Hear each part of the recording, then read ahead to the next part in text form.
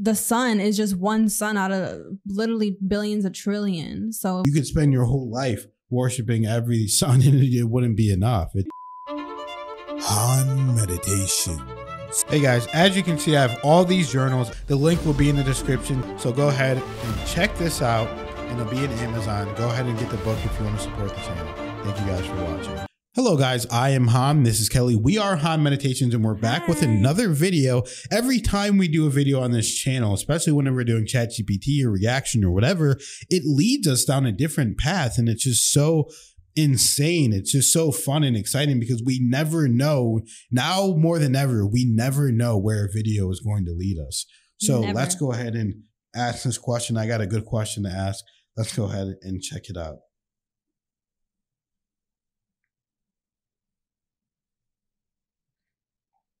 Hello, ChatGPT. I have a question.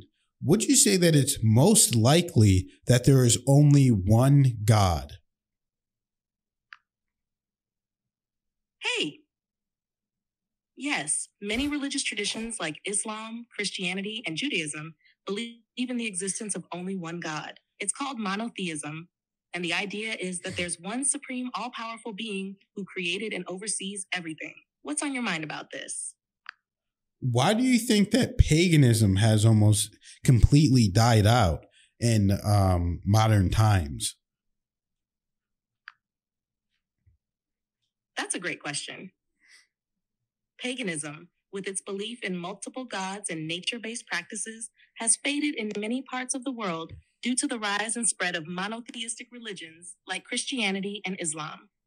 Several factors contributed to this shift. First, the expansion of powerful empires and kingdoms that adopted monotheistic religions led to the systematic replacement of pagan traditions. For instance, the Roman Empire embraced Christianity, which eventually became the dominant religion across Europe. With state support, monotheism was able to grow and reach many people. Second, monotheistic religions often emphasized a universal truth and mission to spread their teachings, which contributed to their dominance. Pagan beliefs were usually localized and tied to specific cultures, making them less likely to spread as widely. Lastly, the idea of one all-powerful God may have appealed to many people seeking a more unified and structured view of the divine. Paganism, with its many gods and rituals, may have seemed less accessible or relevant to people as society changed. What do you think about how these shifts took place?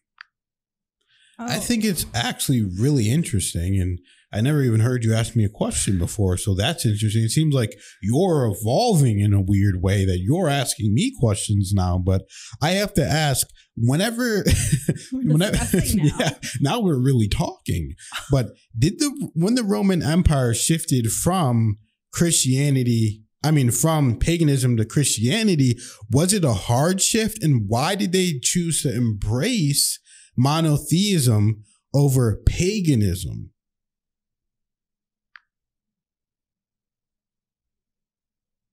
I'm glad you find it interesting. It's fun when conversations flow both ways. And yeah, the shift from paganism to Christianity in the Roman Empire was a big deal, and it wasn't exactly smooth or immediate. The process began with Emperor Constantine in the early 4th century. He converted to Christianity after reportedly having a vision before a battle, which led him to believe that the Christian God was protecting him. After that, Christianity gained favor, especially when Constantine issued the Edict of Milan in 313 AD, which legalized Christianity and ended the persecution of Christians. This was a major turning point because Christians had been persecuted for centuries prior to this. However, the shift didn't happen overnight. Paganism remained widespread for a while. Many Romans still worshiped their traditional gods, and it took time for Christianity to become the dominant faith. But once Constantine and later emperors, like Theodosius I, who made Christianity the official state religion in 380 AD, embraced it, the state began actively discouraging pagan practices. Pagan temples were either closed or repurposed as Christian churches, and pagan festivals were either abolished or Christianized. One reason for the empire's embrace of monotheism might have been the unity that Christianity offered. The Roman Empire was vast, with many different cultures, languages, and traditions. A single, unified religion could help bring some order and cohesion to such a diverse population. Monotheism also offered a more structured and centralized approach to worship and belief, which aligned with the empire's need for stability. The shift was driven by both political and spiritual factors. The Roman emperors likely saw Christianity as a way to strengthen their authority by linking their rule to a single, all-powerful God. What do you think made people so receptive to that shift at the time? What I think is that the simplest answer is always the best and the right answer. Not always, obviously, but it doesn't make sense to have a God for this, a God for that, a God for this, da da da da da da da da da da. That doesn't even make sense. It doesn't make logical sense to be worshiping. This is the God of the sun. This is the God of fertility. This is the God of making money. This is the God of the God and the God of da da da da da. It's like, it's too convoluted because there's just one, we all come from one creation and one creator. It's just that simple.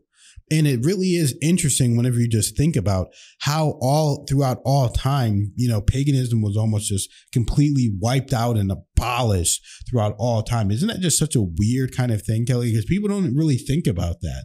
Paganism, most people used to be pagans, I'm pretty sure.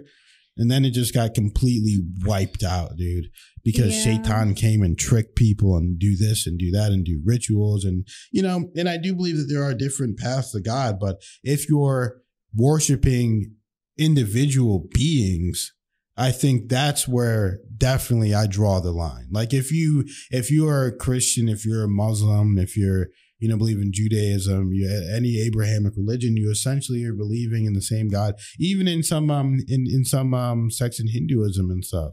Mm-hmm. It's just like, you know, but if you're. Yeah.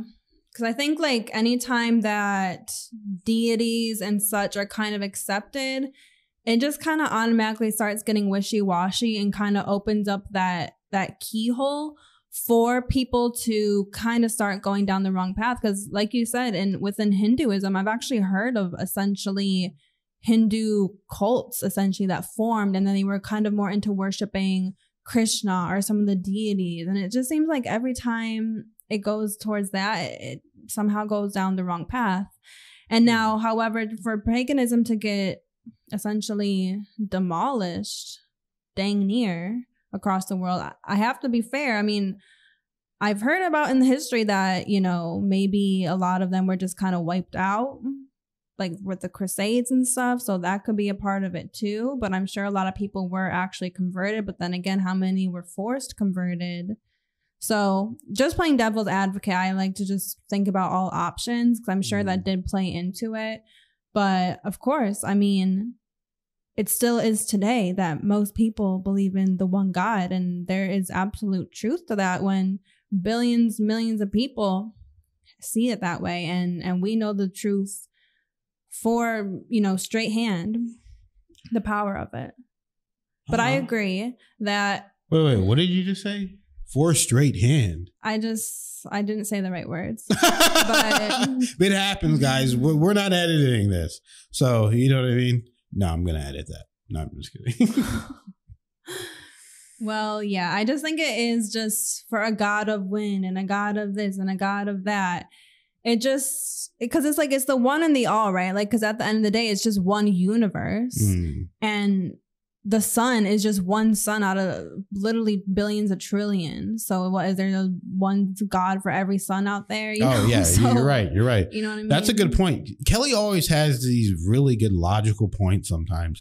Not whenever I'm wrong. You know what I mean? Like we're having a marital dispute about who should do this or that. And then, you know, of course she's wrong. No, I'm just kidding. But Kelly has all these logical. Happy wife, happy life. Yeah, happy wife, happy life, guys. Keep your wife happy. But no, Kelly, you're right. The sun is just one of trillions of suns.